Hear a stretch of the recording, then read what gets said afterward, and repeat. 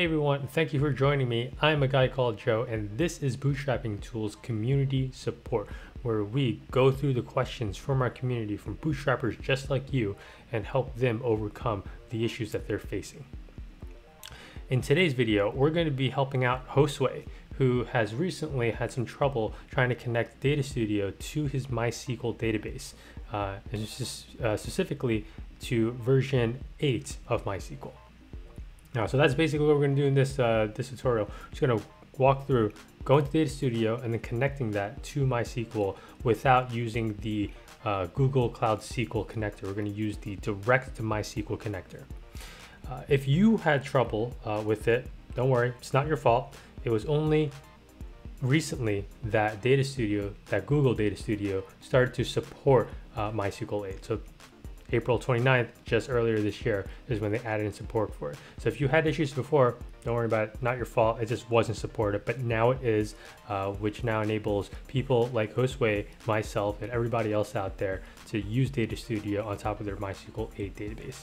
So let's actually dive right into it. First thing you're gonna do is go over to Data Studio and then click on the Create button on the upper left and then select Data Source. From there, you're going to see a bunch of connectors here. The connector that we're going to use is a Google connector, but it is specifically the MySQL connector. So just be careful. Don't use the Cloud SQL for MySQL. Use the regular direct connection to MySQL connection, which is also not the same thing as the Postgres one. Those are two slightly different. Use the MySQL one. So when you click on that, you're going to see a very similar or familiar form that you're going to have for the other database types. But over here, you're going to want the public IP address. If you have the public IP address, that's great. If you don't know where to find it, I mean, it's basically once you configure it, depending on whatever application or framework that you're using for it, AWS or Google Cloud or something else, or locally hosted, you just need to find that public IP. So the public IP looks something like this. This is the one that I have for MySQL 8 database that I just set up. You don't have to worry about the port. You can leave that blank. If you really want to add one, you can just add a 3306. But in this case, we don't really need it. It's optional. And then the database, I created a test DB for it and then created basic username and password. But that's basically it. The most important part is connecting via the public IP address. Now, before we move further, there is one more thing to talk about.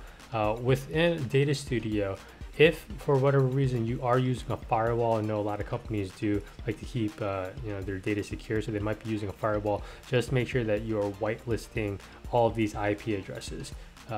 If you it really depends on which application you're using, but if you're not sure, maybe try to connect with one of your engineers if you are working at a company. If you're not working at a company, you're doing this by yourself, you're bootstrapping yourself, take these and then go over to whatever's hosting your servers, and then you should be able to find in the settings for like whitelisting IP addresses. But essentially just copy that in, and then for each one add it in, and then you'll be able to use Data Studio without any issues. But this is primarily only if you have put your database behind the firewall or you have any type of restrictions for it. So I've actually already done that for myself. So when we hit the authenticate button, what's going to happen is it's going to make a connection to our MySQL 8 database, and then it's going to retrieve all the tables that we have. So, well, that was pretty fast. So it's authenticated. I only have one table for YouTube comments, and I actually just created this as an example.